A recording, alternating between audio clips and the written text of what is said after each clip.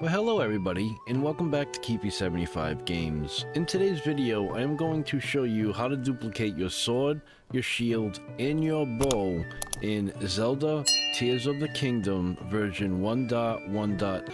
Alright, so first things first, you are going to want to have completed, I believe it's Impa's quest, where you have to go to the field and it's up here somewhere, I believe, right in this, which is the first one. You have to go and unlock this, where you go up in a balloon and it unlocks the first of the memories. Okay, so once you have done Impa's first quest, you can in fact do this glitch.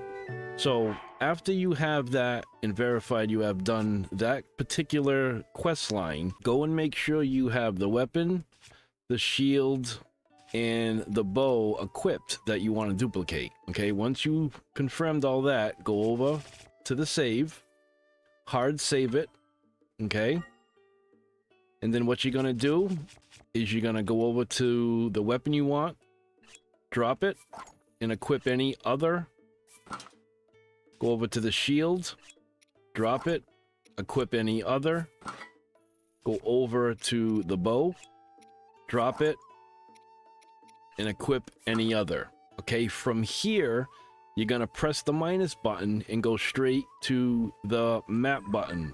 Then press, I believe it's L, to go to the adventure log and watch a memory.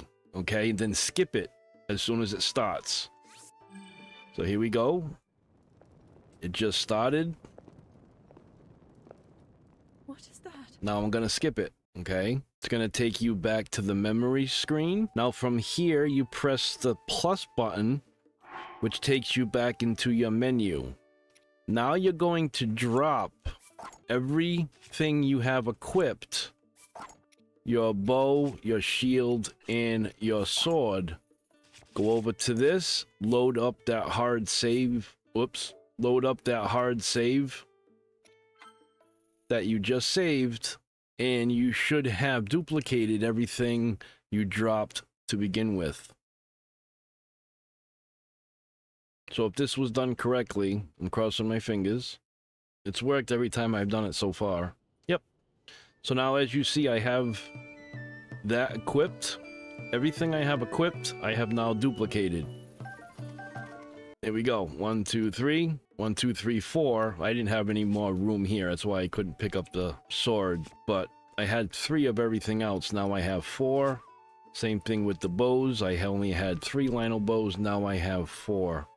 So that's how you do the new Zelda Tears of the Kingdom duplication glitch in version 1.1. Thank you guys so much for watching. I'll see you all in the next one. I'm Keepy75. Peace! Where are you?